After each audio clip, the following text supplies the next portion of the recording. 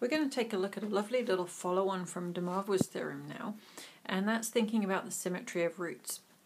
Now you already know a little bit about this in terms of when you're looking for roots of polynomials and that you have them come in conjugate pairs. So if you know that you have a complex number as one of your roots, you know that its conjugate is also a root. This is a little bit different though. This is particularly thinking about finding like cubed roots, fourth roots, square roots, that kind of root. That's what we're talking about here. So something like this, where we're told that there's a complex number z where z to the power of 4 is 4 plus 3i. So if we wanted to work out what z is, we'd need to take the fourth root of it. Let's just investigate what happens when we do that. So z to the power of 4 looks like this. If we make that little triangle, and we're going to put it in polar form so that we can use de Moivre's theorem on it because we've got that power happening. So the modulus of it would be 5 just with simple Pythagoras, and using tan we can work out theta is 36.9. So if we turn that into polar form, that gives us 5 cis 36.9 that we're going to do to the power of a quarter. De Moivre's theorem tells us that we can do the modulus to the power of a quarter and then times the argument by a quarter. And that gives us our root of what z to the power of 4. So z would have to be 1.495 cis 9.2. But this was to the power of 4, and we know that if it's to the power of 4 it needs to have 4 roots. So we need to find some more of them. Similar to what you do with trig graphs when you look for multiple solutions within your range. So if we take a look at our diagram again, we could find an equivalent to z to the 4 if we rotated through a whole extra 360 degrees. So if we made the argument 360 plus 36.9, we would still get to the same spot with a modulus of 5, but this time the argument would be equal to 396.9. And then we follow through the working. That gives us our second solution.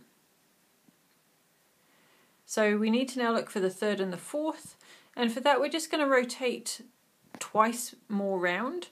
So if we do 2 whole lots and then our 36.9, that would be 720 plus 36.9, gives us the root with 189.2 as the argument, and follow through the same working, but this time rotate 3 times round and then add a new 36.9. You can keep going until you have enough roots, and we know we want 4 of them. So we've got that now. There's just one small thing we need to fix up, and that's knowing that the arguments that we talk about, we should be talking about the principal arguments, and that goes between negative 180 degrees and positive 180. Of course, these could be in radians as well, in which case it would be minus pi and pi. So instead of that 189.2 that's going over the 180, we need to write it in terms of the angle that's underneath. So that would be a minus 170.8. And the 279.2 becomes minus 80.8. Now we can tidy this up a little bit if we just go back to this point where we started thinking about making those extra turns. And we can write this in a general form like this. So it'll be the 36.9 adding on however many lots of 360 we need to do to find the roots that we need to find.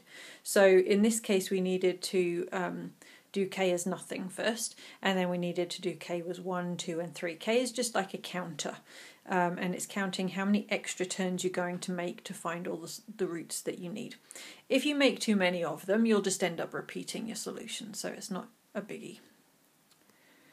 So now if we look at what that would give us, we've got the 4 roots we could get to kind of a bit faster. So if we go back to what those roots were and have a think about what they look like on the argand diagram, you'll notice something interesting happening. So our first solution ends up there in the first quadrant. The second solution's got a 99.2 degrees. They've all got the same modulus, they're all 1.495. The third one goes to an angle of minus 170.8 and the fourth one at minus 80.8. You should be able to spot these are rotating around that diagram by 90 degrees, which happens to be the 360 divided by 4 in this case, but in the general case, it'll be divided by the number of roots that we were looking for. And that comes from the fact that we were doing 360 added on as many times as we needed to find our roots. That will always come back to this 360 divided by the number of roots tells us that angle of symmetry as we're going around the diagram. So our diagram will end up with rotational symmetry with the same order as the number of roots that we're looking for. Now let's see this in an application, because we can use this to our advantage to save a lot of time if we're asked to find roots. So for example, find the cubed root of 8. So z is some complex number, and when it's cubed it makes 8. So what could z be? Well, first of all, we know the obvious one is 2. You already know that in the real numbers, but now that we've got complex numbers included as well, we can find our other 2 roots, because in total there should be 3 roots if we're cubing something. So there should be 2 more. Now if we think about it on an argand diagram, that first solution is going to be there at the 2.